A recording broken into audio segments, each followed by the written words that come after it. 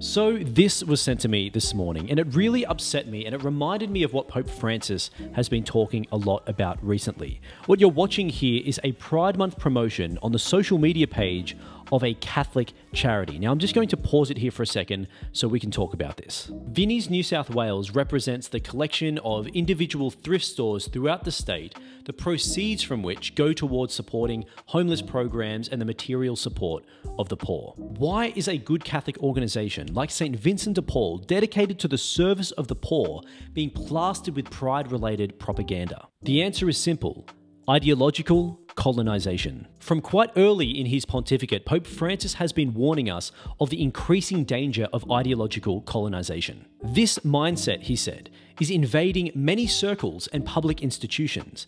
As a result, agendas are increasingly dictated by a worldview that rejects the natural foundations of humanity and the cultural roots that form the identity of many people, particularly Christians. And he adds, under the guise of defending so-called diversity, it ends up cancelling all sense of identity. And I think that is clearly the case in this particular example. In the attempt to showcase the 3 woke commandments of diversity, equity, and inclusion, I think this probably young and uncatechized social media team have directly undermined the spirit and the core of St. Vincent de Paul Society. It is a deeply Catholic charity based on the charism and example of the saint himself and serving Christ through the poor for almost 200 years. But by promoting a sexual ethic incompatible with Christian moral teaching and anthropology, these particular Vinnie stores that are putting up pride flags everywhere are alienating precisely those faithful Catholics who built the charity in the first place. I don't think any Catholic walking into a Catholic organisation